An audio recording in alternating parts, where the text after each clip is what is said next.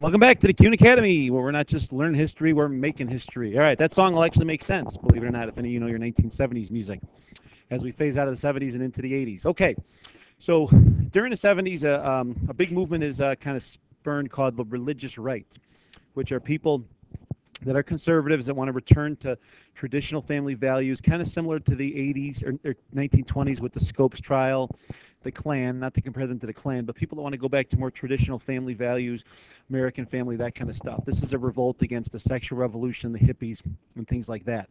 So you start to see a big tide of people called the religious right, mostly in the South, in what's called the Bible Belt, all right, which is the basically southern states of the Confederacy through Texas, pushing for things like prayer in school,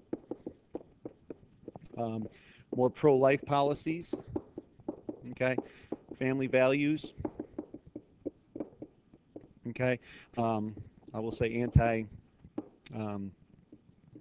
rights as well. Okay, so a big push amongst these conservative religious groups, mostly evangelical Christians. Okay, and the name you'll probably want to know about with that is a guy named Reverend Jerry Falwell. Okay, he actually goes to jail in the 1980s for some mistakes he makes, along with some other prominent religious leaders. But they really sprang up in the 70s and 80s through the medium of television. They were actually called televangels, which are evangelical Christians trying to spread Christianity through television. So that's the term televangelical. All right, that's Jerry Falwell. He's kind of the symbolic leader of the religious right. There's also a Reverend Billy Graham, who was a little less conservative. And here you see a pro-life rally outside the Capitol, all right, promoting an overturn of Roe versus Wade. This was kind of the main issue of the religious right. And they're going to help Ronald Reagan become president in 1980. All right. So we see the Equal Rights Amendment, which in 1982 fails, all right, by one vote, which is the state of Illinois, okay? And that was actually led by a lot of women, most notably Phyllis Schlafly. And then the abortion controversy still stems out of this, and you see a big push to get conservatives put on the Supreme Court that are willing to overturn Roe versus Wade. And Reagan, when he gets elected, is going to appoint 4 conservative justices. There's Phyllis Schlafly leading the Stop ERA campaign. This is in the Capitol building in Illinois. Okay, they would actually bake cookies and give them to the legislators as they walked in to remind them of the woman's traditional role that they did not want to see changed and see the American family kind of totally upended was their big concern with that. Okay, and there's kind of a tax revolt leading into the election of 1980. All right, when Reagan takes office, the highest income tax rate is 70%. All right, so basically for every dollar you made, you paid 70 cents to the government. That was for the highest of the high earners. Okay, and Reagan wants to reduce those taxes for everybody. That's part of his Reaganomics philosophy. And the reason for such high taxes was that was the way to promote this government spending out of the Great Society, continue the New Deal programs, and also kind of limit inflation, because if there's less spending, there's going to be less higher prices. Okay, so in the election in 1980, Reagan wins pretty handily. Okay, Carter was from Georgia. His VP, Walter Mondale, was from Minnesota, and Maryland and West Virginia, not really sure what their issue is. Hawaii's always Democratic. Okay, so Reagan, it's a big push. He wins 91% of the electoral vote, a total landslide, but you can see it's only 51% of the popular vote. This guy, John Anderson, got 7% as a third-party candidate, arguing Reagan was too conservative. So Anderson was a moderate Republican in that election. Don't need to worry about John Anderson, but know that Reagan wins a electoral landslide and then proceeds to push his conservative agenda. Okay, basically Reaganomics, okay, is to cut spending, which didn't happen because even though Reagan controlled the presidency, a Republican, okay, the Democrats controlled Congress, and they were not going to do the spending cuts that Reagan had wanted.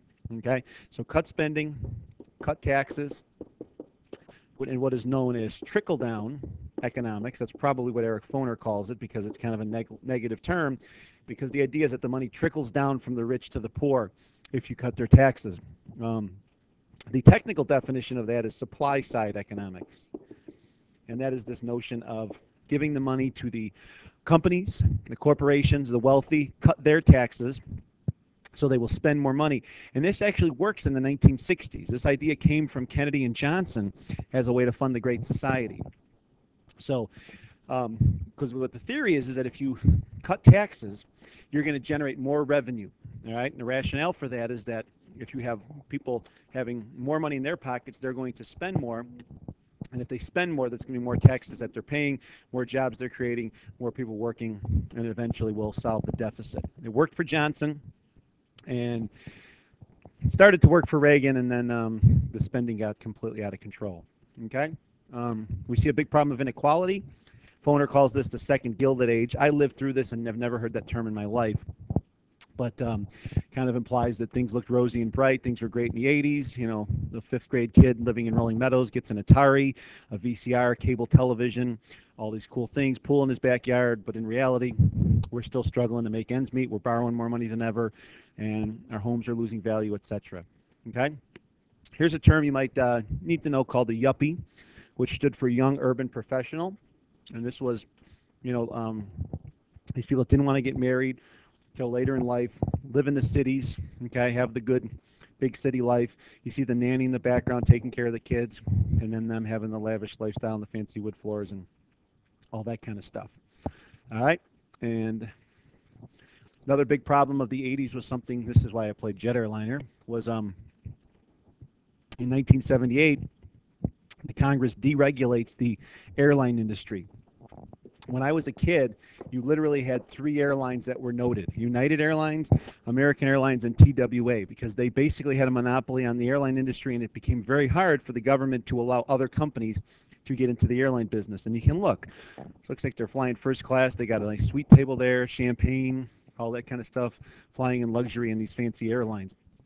And when they deregulate the airline industry, the government basically takes a lot of the regulations and the rules out of what it takes to become an airline, and you see things spring up like Southwest and Delta and these other new airlines to compete. And what happens when you deregulate the airlines is the prices go way down, okay? But then you also have less government involvement in that as well, okay? For that. So that's a big reason why, like, Southwest only flies out of Midway, because when the government deregulated, they allowed Southwest to exist, but they had certain rules they had to follow, and only certain airports they could go into, where O'Hare kind of stayed as the dominant airline airport in Chicago. Okay, see the real income changing. Okay, this is one of the criticism of Reagan's. The rich got richer because you're giving them tax breaks. Okay, poor people also got tax breaks, but the money really didn't make it down to them. Was kind of the criticism of that. So this is a little bit of a biased document, but the statistics are true. Okay. Divorce rates, all right, you look, this is the number of divorces, it looks like, per 1,000 marriages, all right, and 1950, very few. That number is going to triple by 1980. This is kind of the consequence of that feminist movement and kind of that push for independence and things like that that come out of that. And now I believe the divorce rate is 51%. So yes, the leading cause of divorce in this country is marriage. It's supposed to be funny. All right, so the conservatives and Reagan kind of comes in on this conservative tide, appoints 4 new justices to swing the court into his favor, okay, for the most part, and you start to see some of the effects of that in the 90s, and more Supreme Court decisions favoring businesses, favoring states' rights, okay, and stuff like that. Not so much on the moral side of things. Prayer in school was still declared unconstitutional. They never overturned Roe versus Wade, things like that. And then Reagan makes a big push to take on the Soviets and the evil empire, which I'm going to switch to red here for the evil empire. And Reagan's push is to end détente and essentially end the Cold War by outspending the Russians. So that was his plan. We were going to build up our nuclear arsenal. There was a big popular thing called the MX missile that sprang up during this time. It was a nuclear missile that could shoot interballistically or intercontinentally across the country, and see if you can outspend the Russians and cripple their economy, and then they would have to have open reforms to become more of a market economy, was his plan. And he met with the Soviet leader Mikhail Gorbachev, all right, who you see here in Red Square, and Reagan was trying to work out arms deals. A big thing that he had pushed was something called Star Wars, and this is a genius move. This is not Luke Skywalker and Chewbacca and all that other stuff that you should watch because you're cultured kids, but this was an idea that you could have a missile defense system in outer space, okay? Now, this never happened. This was unfathomable. But the idea was that you would have missiles in outer space that could shoot down Russian nuclear missiles and protect us in this country. Okay? And Reagan was convinced that this could work, so he told his aides to start researching this and prove that we could have it happen. What was genius about it was when they start negotiation with the Russians about reducing the arms, the first thing the Soviets want to get rid of is Star Wars. And they said, get rid of this missile defense system, because the minute we have a missile defense system, we can shoot missiles at them. Anything they shoot at us is going to be knocked down. All right, so if Reagan says, all right, we won't build the Star Wars, well, then Soviet Union says, okay, well, then we'll get rid of 100 nuclear warheads. What did we give up? Absolutely nothing. What did the Soviets give up? 100 nuclear warheads. Okay, so it ended up being a genius move, but something that never really came to fruition very much.